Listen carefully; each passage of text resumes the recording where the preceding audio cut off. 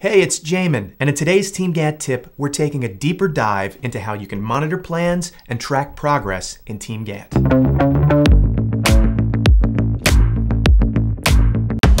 It's super important for every project to have a plan, but you also need to be able to easily see how well you're doing compared to what you planned.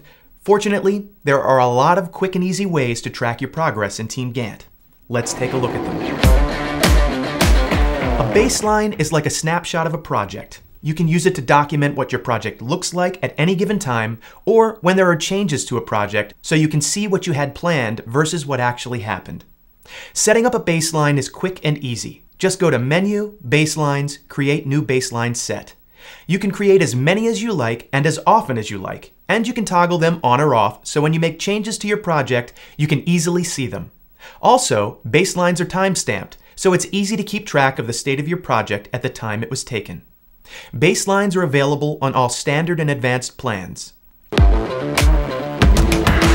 If you have multiple projects and want to get a high-level overview of how every project on your account is tracking, you can use the Project Health Report.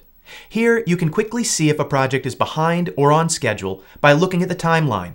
This shows a visual of the overall project duration with start and end dates, and includes a marker of where your completed work and time remaining stands.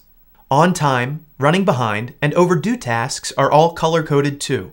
Clicking on any of these colored sections reveals all of the project tasks that fall into that category. If you just want a quick view of how many tasks fall into each category, you can check the Health Status section. Here, you'll see the number of tasks displayed next to each health status category. You can click on these as well to access the individual tasks in each category. Project Health Reports are available on all plans to users at the account holder permission level. To access this report, click on the Reports button in the side menu, then select Project Health.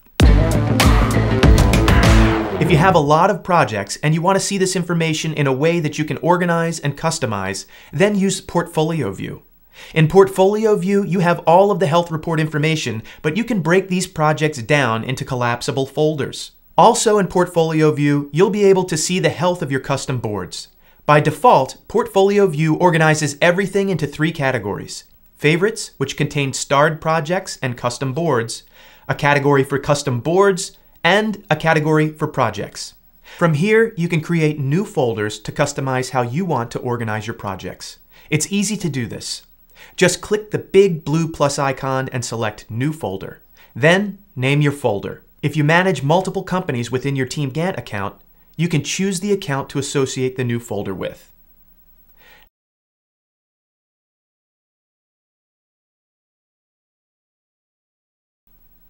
If you don't see it right away, make sure that you have Show Empty Folders toggled on.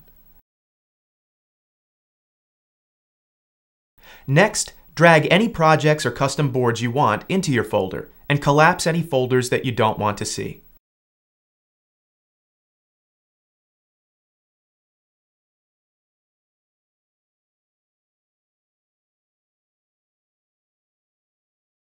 If you want to add a project or custom board to your favorites, just click on the star icon and it will show up in your favorites folder.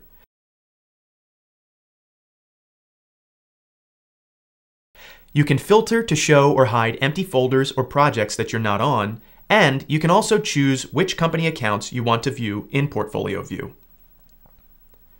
You can also choose to view active, on hold, or completed projects. To access Portfolio View, click on Portfolio in the sidebar menu. Hourly estimating and time tracking can be used in combination to keep you informed of how your tasks are tracking against how you planned them. With hourly estimating, you can assign hours to a task and even break them down between users or labels that are assigned to the task as well. The total hours for the task can be displayed in an optional Estimated Hours column that can be toggled on or off from the View menu. Once you've assigned the hours to a task, the actual hours worked on the task can be tracked either with a stop-start timer or by manually entering the task's hours. If you're using estimated and actual hours, you'll get a visual indicator of how time on each task as well as the project is tracking in the form of a striped line through the middle of the taskbar. This line represents the amount of estimated hours for the task that have been used so far. If the line is green, you've used less than the estimated hours for the task. If it's red, you've exceeded the estimated hours. Hours are also tracked against the task's completion percentage. So, if the green line is shorter than the progress indicated on the task, then you're tracking under the amount of estimated hours for it. If it goes past it, then you're tracking over the estimated hours. This is a quick visual indicator that you may need to adjust things or the task's hours will go over the estimate. This works the same way for task groups and for the project as well. Both estimated and actual hours are a feature that are only available on our advanced plans. Regularly updating and monitoring your plan is key in making sure that your project stays on track. These features were designed as a visual way to help make that process quick and easy. To learn more about how TeamGantt can help you monitor plans and track progress, go to teamgantt.com/support.